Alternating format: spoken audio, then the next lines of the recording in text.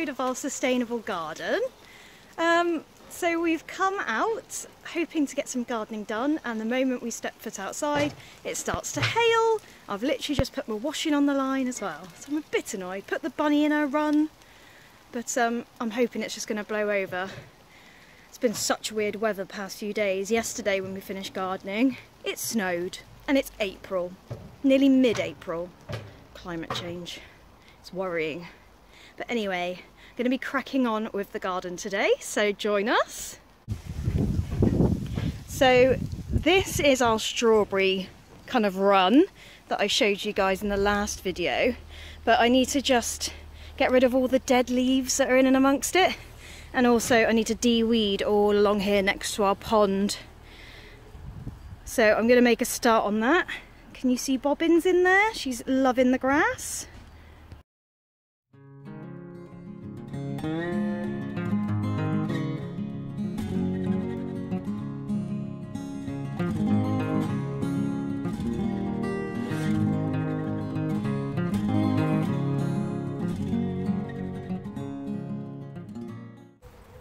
So why do you love gardening so much? I guess it just gets me outside, connects with nature a bit, but growing up I always used to watch stuff like country tracks with Ray Mears, which was very outdoorsy, and some of the early river cottages as well. So it's always sort of a dream just rearing some of my own food and growing my own food. Obviously I used to fish a lot, and I used to eat meat, but now I'm 100% plant-based. So naturally when I turned plant-based I naturally went to growing my own stuff. And I just think it's therapeutic. Like when you're doing it, you don't really think of other things. So if I'm sat watching TV, I'm probably thinking about work or whatever, but when I'm in the garden, I'm just focused on doing the job. So it's very rewarding, and then there's lots of good distractions as well. So even though you're working, you know, like yesterday we were watching the blackbird forage and take food back to the nest. Then we found the slow worms. Last year we saw the dragonflies in the pond. So it's sort of, even though it's a small space, it's like ever-changing. I've got this on my head now. It's sort of ever-changing, and just like, I really like it. And one year, I don't know if I just said, but I grew my own Christmas dinner, which was plant-based. Yeah. So we had to freeze some of the stuff because obviously it was ready in summer, but I had my own sprouts, potatoes, carrots, parsnips. I think I had some turnips and stuff on there as well.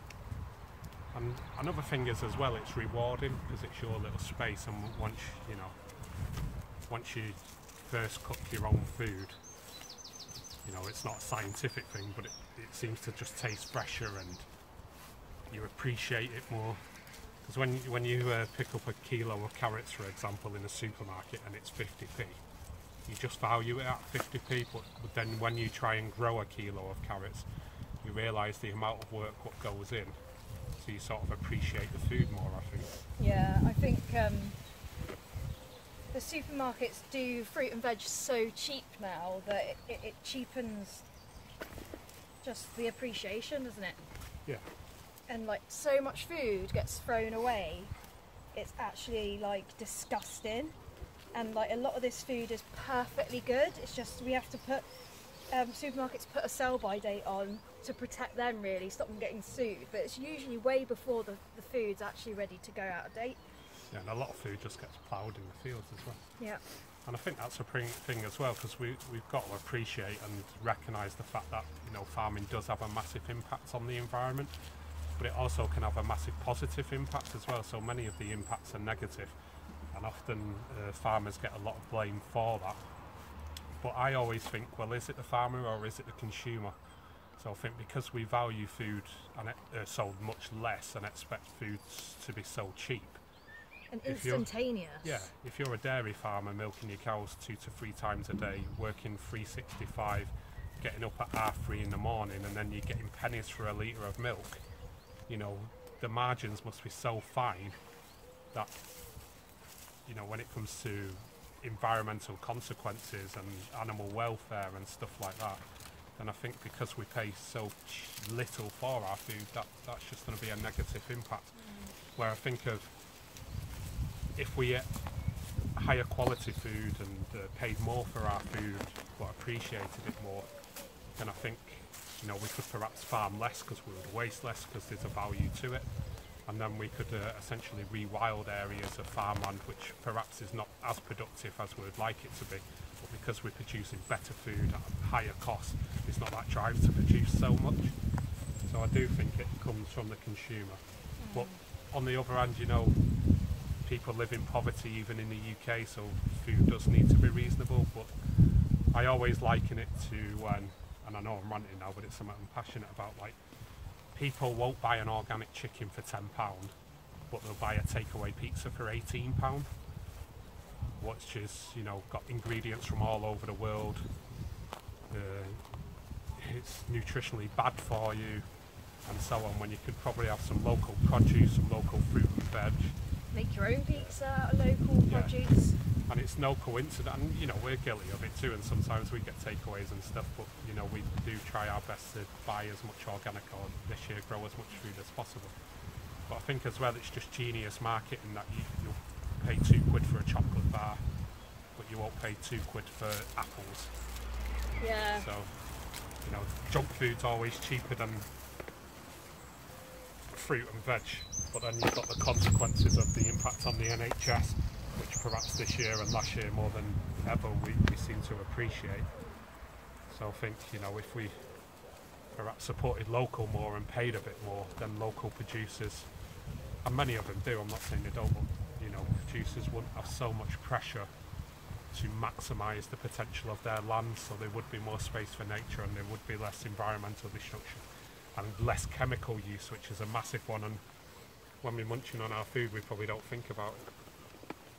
Anyway, rant over and do. I said gardening, I don't get distracted, and here I am just waffling. So.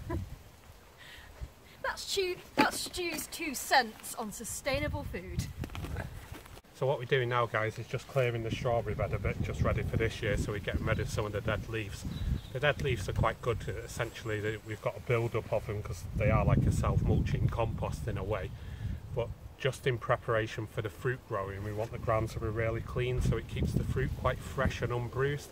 So what we'll probably do once the fruit starts coming through is just put some straw between the strawberries as well, so the fruits just rest on the straw and it's just nice and clean, and we get really clean market ready or breakfast ready strawberries. So just quickly while we're on strawberries as well, I just want to say another quick thing about strawberries. So we've got a bank of strawberries here, and we've got another bank of strawberries down there. And this year we've actually bought some more strawberries because we're going to plant some at the bottom of the garden. But what we've done is buy a different variety. So we want to buy several varieties, and then essentially we won't get fruit from the ones down there this year, but eventually we'll have strawberries, if we're lucky, between May and September, because we'll have different varieties which fruit at different time of the year. But when you pick up a pack of strawberries, you might be looking, you know, and of course you can do it for seed, but you might be looking at like between £5 and £10 for a pack of strawberries, which does seem quite a lot of investment, because you might think, well, I can get a pack of strawberries for £1, but you know, the fresher they are, the more juicy they are, and the tastier they are, and the British ones are the best anyway because there's less travel and so on. And when you get them out of your garden, they're generally fresher. So it is worth an investment, but just remember that £5 to £10 in that tray is not just what you're getting. So strawberries will actually root out and grow another plant. So I just wanted to emphasise, all this bed and all the bed there is just from one little pack of strawberries I bought 4 or 5 years ago. So each year some of the older plants I might remove, but the younger plants will grow through. So don't just see it as, wow, that's £10 for a decent pack of organic strawberries. See it as eventually in a few years you can have like literally rows of them.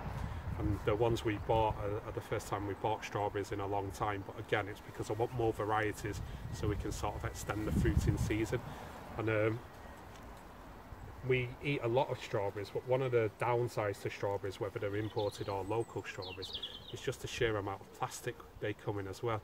So it's a bit of a pain that the packs come in plastic, but that's sort of a one-off thing where if we buy them every week in the supermarket, we often get through quite a lot of plastic. So it does seem expensive on the face of it, but actually when you look at it as a lifetime investment in your strawberries, a couple of quid a year is nothing really. It's essentially investing in a cheap pack of strawberries a year, but you can grow your own and get some reward out of them and make them probably the tastiest strawberries you've ever eaten.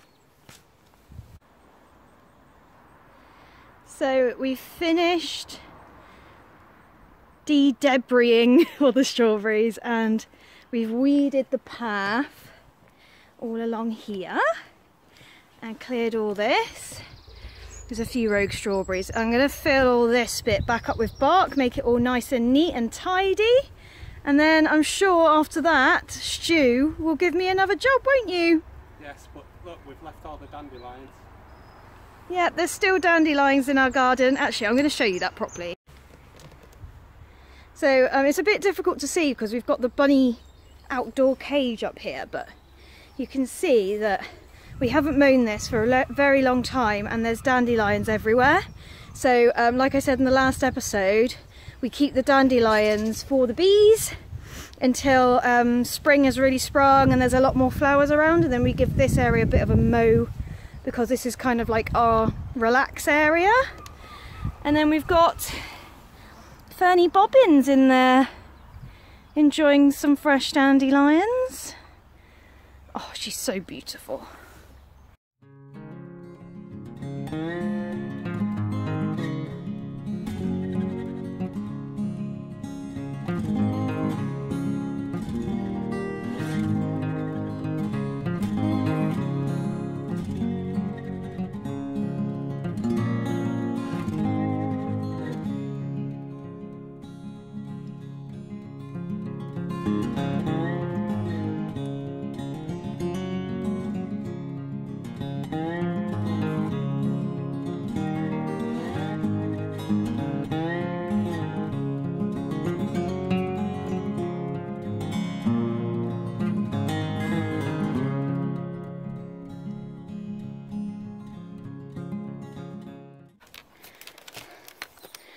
So there we go. Oh, my shadow's in the way.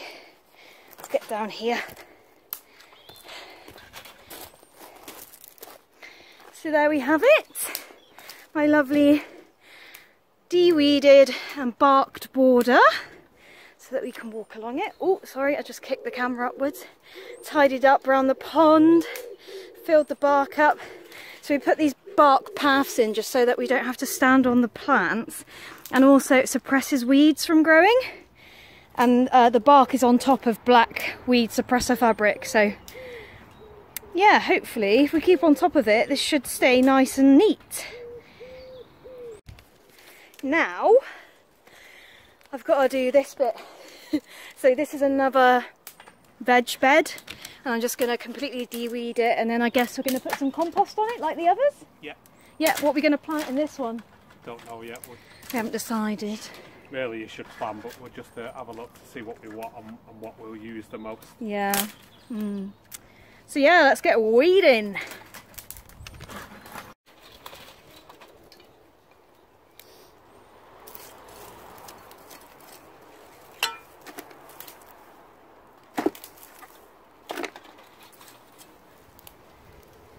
I was saying to Stu just now how I think I found my hobby in life, apart from all the cetacean research I do and stuff, but I'm a very type A person, so I'm just like go, go, go all the time, and I'm on this mission to learn how to relax, but I really struggle to sit still, but I love being outside. So this is perfect because I'm outside, I'm grounding myself by touching the earth, and just spending time in the fresh outdoors, which is good for your mental health, good for your physical health. I'm moving around so I don't feel fidgety, and like you can't help but focus just on the gardening really, and it's nice just me and Stu having a chat and having a giggle, planning our future whilst preparing our garden. So if you're like me and you struggle with relaxing, and you're lucky enough to have a garden or a few pots on your balcony or whatever, just go out and, like, rather than turning on the telly or opting for your mobile phone scrolling session, get out in the garden, put your hands in the earth, grow something, make yourself proud, get fit. I mean, we did 23,000 steps on Saturday just in this garden, so I wish I could clock that for hiking for hedgehogs.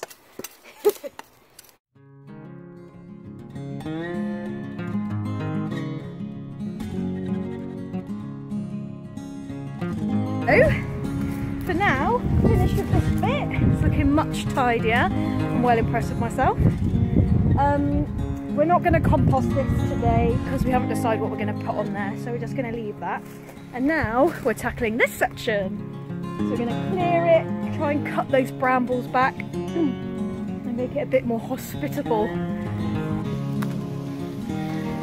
But never fear, we don't get rid of all the brambles, because look at this mecca for butterflies. It goes back really far, it's thick, and in the summer we get loads of butterflies in there. So don't worry, we don't get rid of all of it.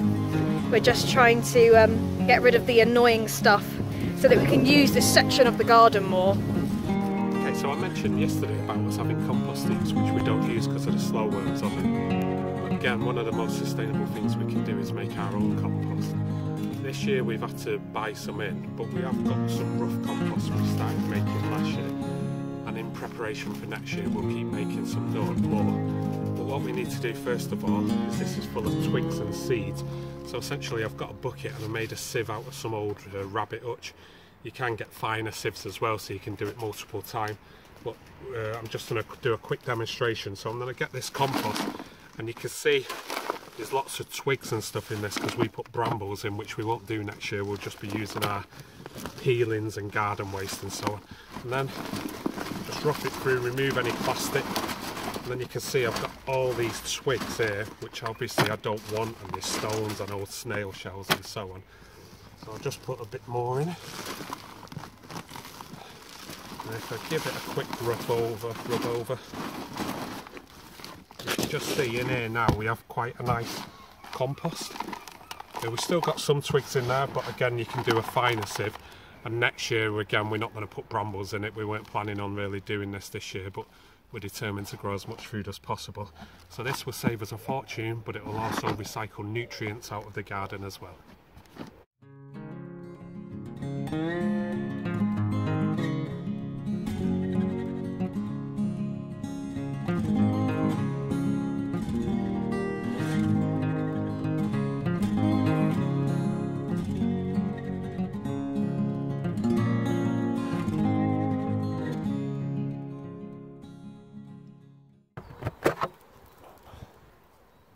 Daily slow worm inspection.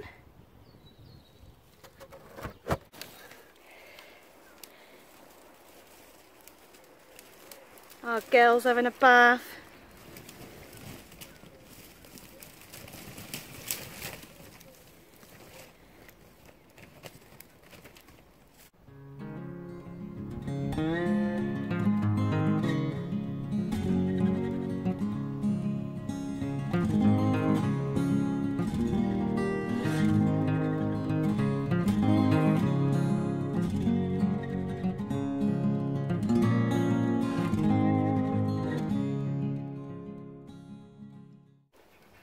Okay, so what we're going to do now, we've done a lot of the hard work and digging soil over and getting all the weeds gone. So we're going to plant our courgettes. So we've got a nice little bed, which we'll show you in a minute. And courgettes like quite moist water. We don't want it waterlogged, so we just give it a quick water first because they like the moist soil. They also like full sun, so even though there's big trees behind us, much of the sun comes across this way all day, so we will have lots of sun on there. And these plants you want to keep about 60 centimetres or 2 rulers apart, which we're going to guesstimate it because we're a bit rogue gardeners, but we'll just picture 2 rulers and try and keep them apart by that much. Obviously it's much cheaper if you buy seeds and grow them for seeds, but at the moment we don't have a greenhouse, and also we get into mid-April, so you know we've had other things on, so we're a bit late starting our garden this year. So hopefully next year we'll probably propagate some seeds rather than just get plants in. It saves money and makes it a bit cheaper, but we're going to crack on and get the plants in.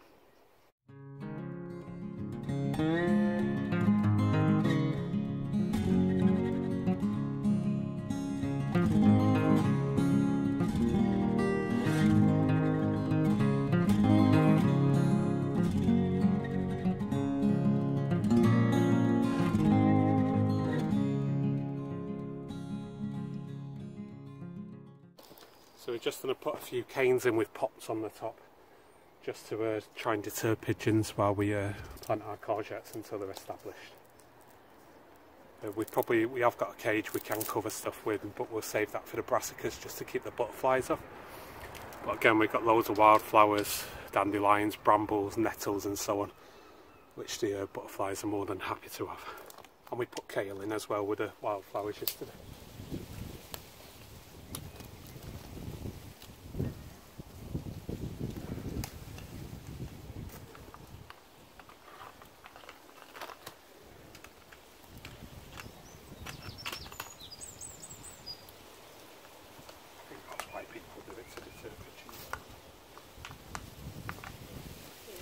Look good, doesn't it?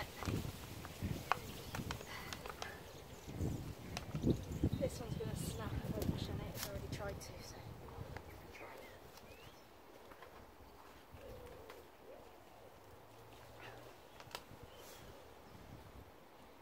Or maybe over that way.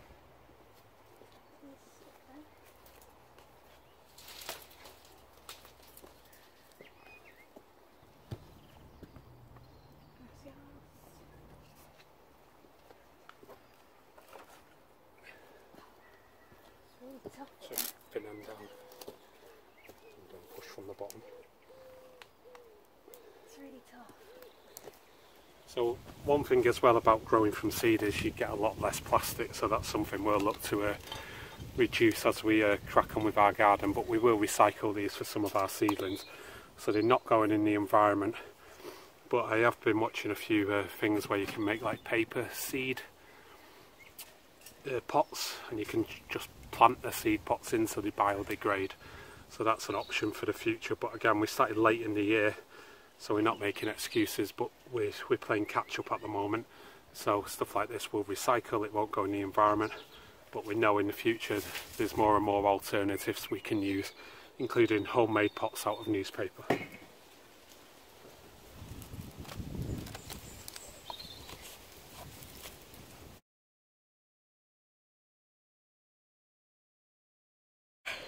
Okay guys, so that's it for this episode of our sustainable garden. We've got a lot done today and my back is aching, but we've got to go in now, wash up, because we've got an event tonight. Ironically, it's rewilding your garden, how to bring wildlife to your garden. So we've been actually actively working towards it ourselves, which is cool. So I really hope you enjoyed this and you found it inspiring to start growing your own veg. And we'll see you in the next video when we'll be doing some more gardening.